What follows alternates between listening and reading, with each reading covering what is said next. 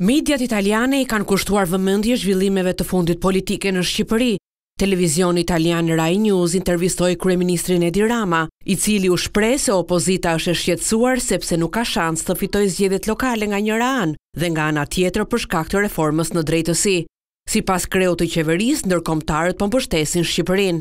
Mendoj se kjo mbështetje është për Shqipërinë dhe jo për qeverinë time, sepse është vendimi I parësyeshëm, është një akt që nuk ditë ketë ndodhur në demokraci, ku populli përfaqësohet nga të zgjedhurit e tij dhe ata duhet të përfaqësojnë vullnetin e popullit.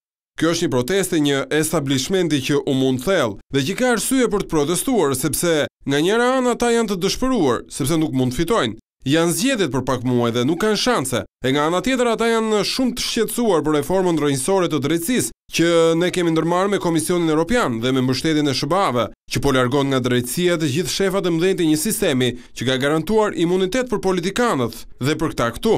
Kryeministri shtoi se 3-4 orë protest kanë shkatëruar 3-4 vjet punë në lidhje me imazhin e vendit, por nuk mohoi se ekziston blerja e votave. Raporti OSBE thotë se duhet të adresohen disa aspekte që ligji elektoral t'i jap më shumë qëndrueshmëri sistemit. Pastaj në fund blerja e votave është diçka që nuk mund ta përjashtojë se ekziston. Edhe kryetarja e LSI-s Monika Kryemadhi foli për RAI News duke theksuar se protesta do të vijojnë. Institucionet janë totalisht të shkatruara, është normale që ai të ndihet paksa si mbreti I Shqipërisë, duke menduar se ka mbështetjen e të gjitha institucioneve, por ky është një problem.